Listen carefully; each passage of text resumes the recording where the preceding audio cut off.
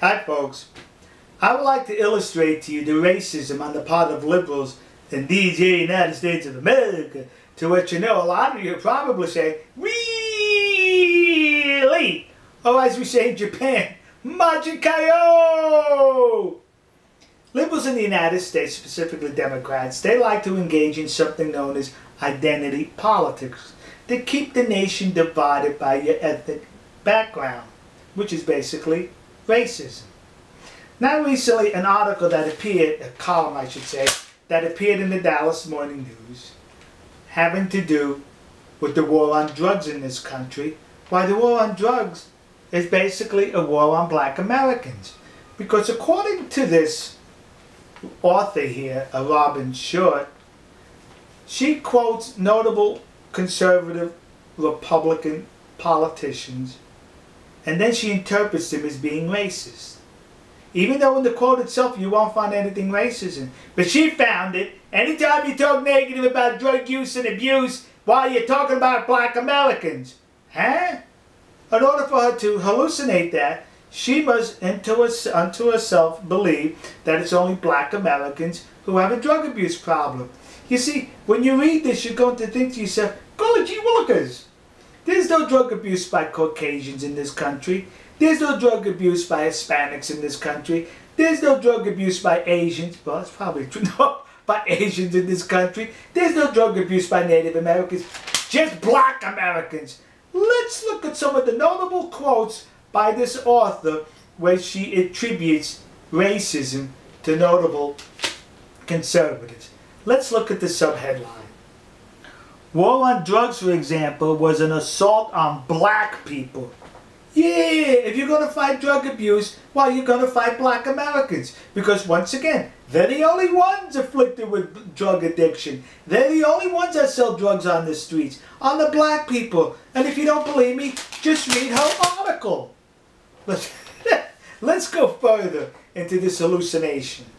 She writes, consider the language of President Richard Nixon, Ronald Reagan, and Bill Clinton, who happens to not be a Republican. But she further writes down there that Nixon's aide, John Ehrlichman, said the war on drugs was designed as a political tool to fight blacks and hippies.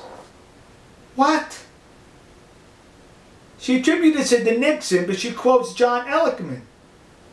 John Ehrlichman and Richard Nixon were not the same person. They were two different people. So if John Ehrlichman said it, if he said it, he's the racist, not Richard Nixon. But she tries to hallucinate it was Richard Nixon, although she identifies who really said it. Let's continue. In his remarks to the nation on June 17, 1971, Nixon stated, America's public enemy #1 in the United States is drug abuse. In order to fight and wage a new all-out offensive. Now she takes that all-out offensive further down, all-out offensive on an enemy, black America. Yeah! So if you're going to have an all-out offensive on drug abuse, well, naturally it has to be black America. Because according to this hallucination, it's only black Americans that are abusing drugs. Nixon didn't say it. She said it. Excuse me. She wrote it in her article, her column. Let's go further. Nixon's war against blacks became a rallying cry for politicians for the next 4 decades. Reagan said, we intend to do what is necessary to end the drug menace to eliminate this dark, evil enemy within. Now if you notice, nowhere was a race or color of the skin mentioned. But according to her, that means black Americans. Let's continue with this hallucination. Media campaign associating these words with the imagery of black people. What? Every time I saw something on the war on drugs, I noticed very rarely did it illustrate black people. But she saw black people, even though because of identity politics and because of racism within the hearts of these liberals. Shall we continue further with this hallucination?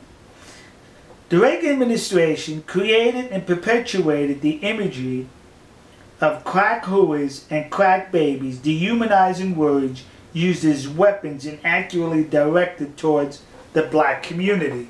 So let me see if I understand this correctly.